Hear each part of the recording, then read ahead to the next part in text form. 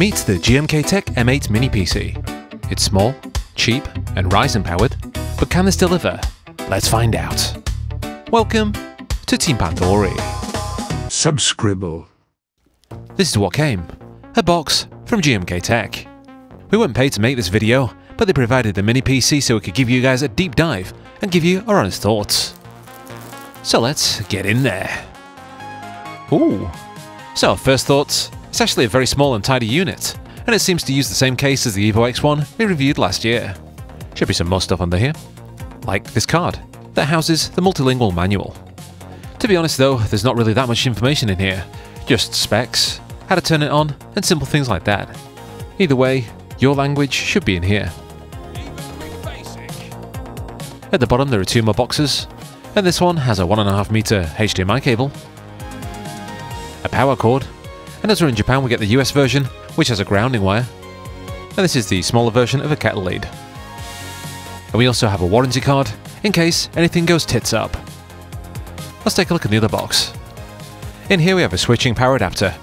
It uses a DC jack, rated at 20 volts, 5 amps, giving you up to 100 watts of total power. So this is what you get in the box, but let's take a look at the specs. The GMKtec M8 uses a 6650H, a 6-core 12-thread CPU paired up with the Radeon 660M. The GMKtec M6 had a similar spec, however here there are a few huge differences. This one has soldered on LPDDR5 memory and an Oculink Port which opens the doors to AAA gaming when paired up with an eGPU. 16GB of memory should be okay for normal tasks, but it may become a bottleneck if you want something to game with.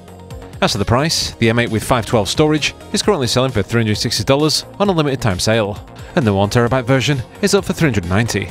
If you don't have this item on your Amazon store, you can always check out the GMKtec website. They sell worldwide, and sometimes sell for cheaper. We've left you affiliate links down below if you want to help out our channel at no extra cost to yourself. So here's the M8, and as you can see it's very presentable. Its metal case gives it a premium look, and it should fit anywhere. Yeah, it's quite nice. As mentioned earlier, the case is exactly the same as the Evo X1, where it mixes metal with this black piece of plastic here. And there's also plenty of holes to aid in cooling. On the front we have the quick start guide for the Oculink, as well as the port over here.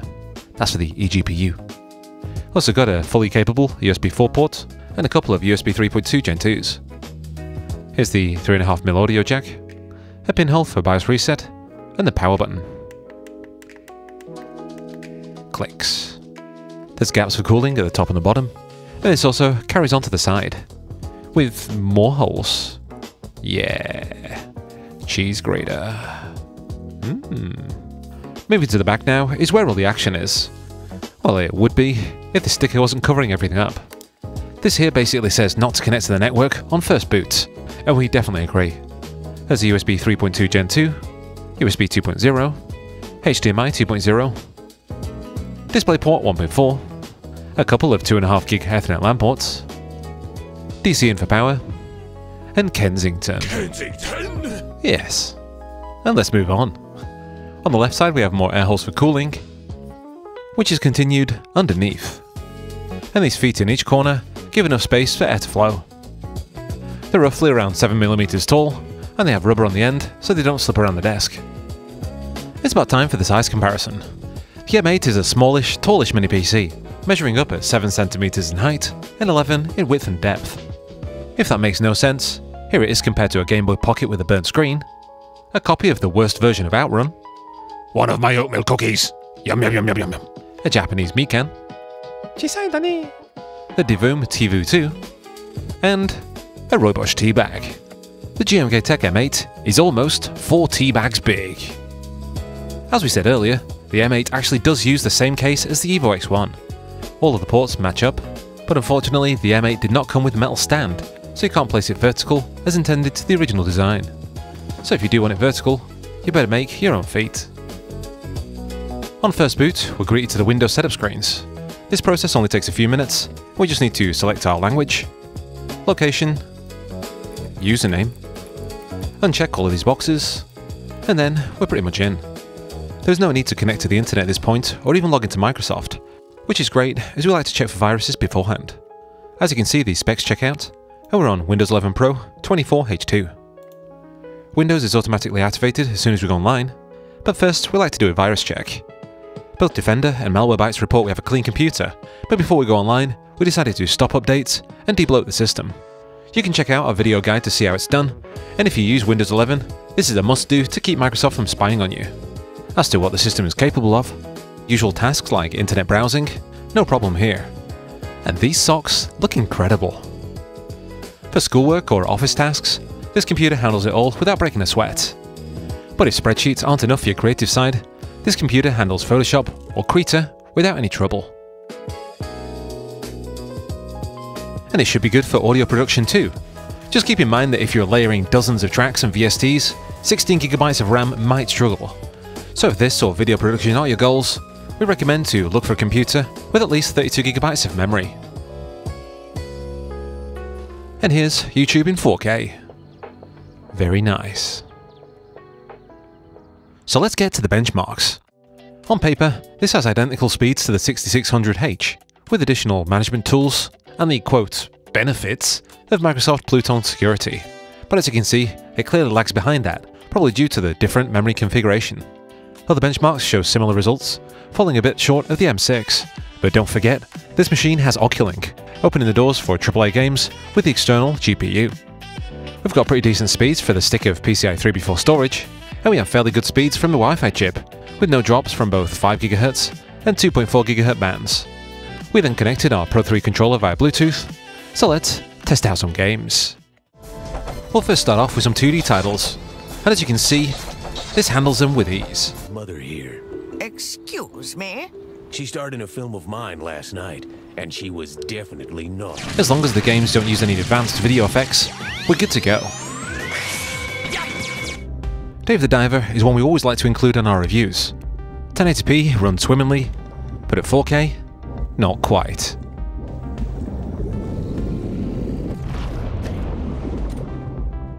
Rocket League 1080p high. We saw a solid stable frame rate of 70 to 80, and we left VSync off to see if the RAM would thermal throttle. Even after several matches, we didn't see any slowdown, so it's safe to say that this machine handles the heat pretty well.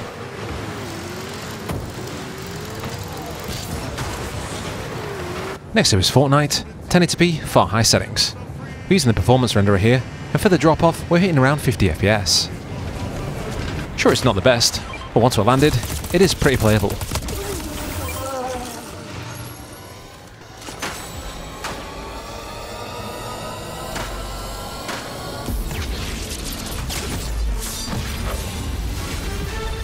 Next up is CS2, and we're at 720p low with FSR off.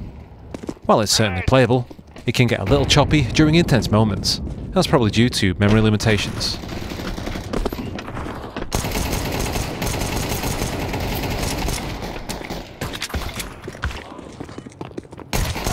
Here's 1080p low.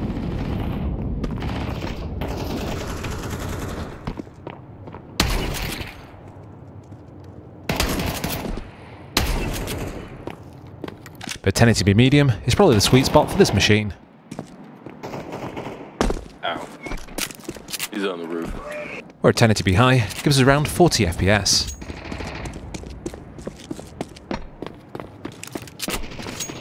Lobby and roof. When it comes to AAA titles, this machine does struggle. Running Cyberpunk 2077 at 1080p low, the performance just isn't there. To fix that, we hooked up an eGPU via the Oculink Port. But surprisingly, the results were still poor, worse even. It reminded us of the issue we had with the boss game M4, where the eGPU via Oculink was being power limited. The way we sorted that was to use the universal x86 tuning utility. In here we just set the values to 120 watts, which is the power our GPU should be getting, and then we got the speeds we're expecting. Even at 4K. JBJ! Yay! Enough of the games, let's move into the BIOS. In here we're greeted to the usual power mode select, where we can change system TDP to 28, 35 or 40 watts. This is pretty unusual though, as AMD specs state that this should be at 45 watts. Moving on, we can toggle TPM, change the fan settings from auto to some kind of manual mode, but to be honest, we'd appreciate something with a bit more hands-on action, for example changing slopes and things like that. There's Wake on LAN, USB boot, and we can change the VRAM setting. As there's only 16GB in the system, we recommend either using 2, 3, or just leave it at auto. In the memory configuration we can adjust speed, just in case our memory gets toasty, and we can underclock. In the CPU settings there's nothing really of note, but in the security tab we can select Secure Boot, just in case we want to play Valorant. And if you want to use Linux, we can turn on Fast Boot, plug up a USB drive, and boot up Batocera. We're using the current version of Batocera 42 here. We can pair up our Bluetooth controller, connect to our home Wi-Fi network, and then emulate some arcade. When it comes to older titles, it's pretty much smooth sailing, and it can even run later systems such as the Sega Model 3.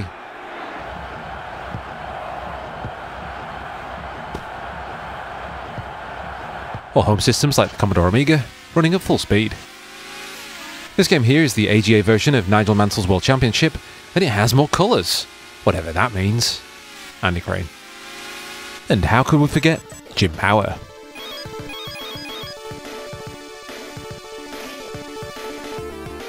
We can upscale some PSP titles to 8x resolution. This one here is Valkyria Chronicles 2, and it's working full speed.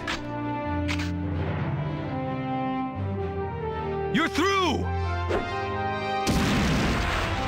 But if you wanted to play some games that need to push effects without dips, a more sensible value of 5 or 6 would be ideal.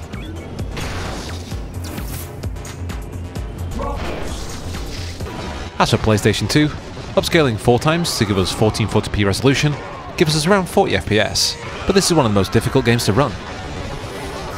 If we upscale to 1080p, we're almost to full speed, but with a few dips. So the sweet spot for this game is 2x resolution, giving us 720p.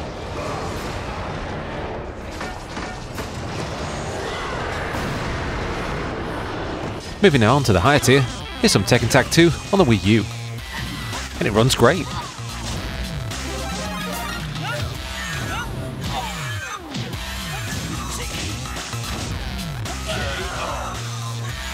And some PlayStation 3.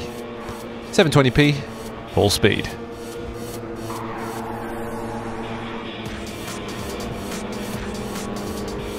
So let's move on to the noise and temps. In the balance mode we're at 41 degrees idle, and is fairly quiet. And it pulls around 9 to 10 watts from the wall. In game it gets a bit hotter, giving us around 76 degrees on the CPU, and also a bit more noise. And it pulls around 54 watts. If we change to performance mode, it doesn't change much. Still same temps and same noise. Pulling around 56 watts. Now in the BIOS we can adjust it to maximise fan speeds, and this will show the worst case scenario.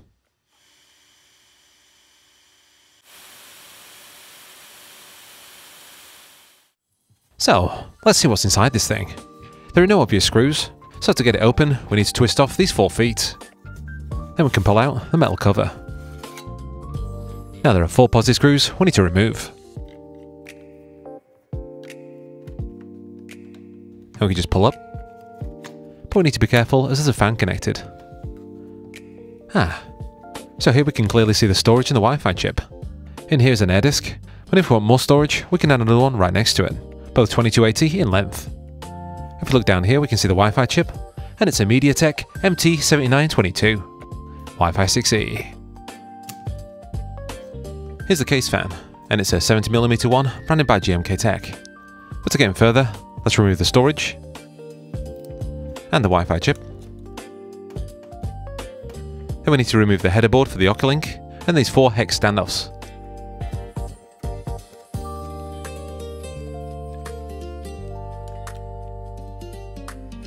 There are 2 notches at the side of the case, and it's designed to just slide out, very much like the Evo X1.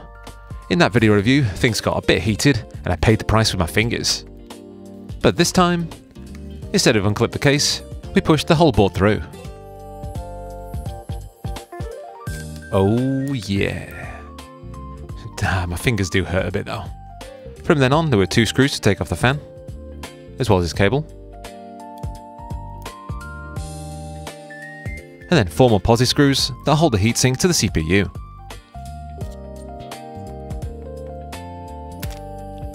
And there it is.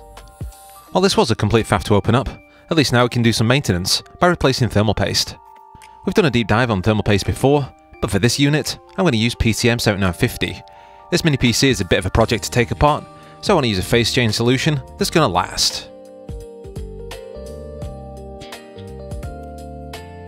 Now with that done, our system is around 5 degrees cooler, and a little quieter too.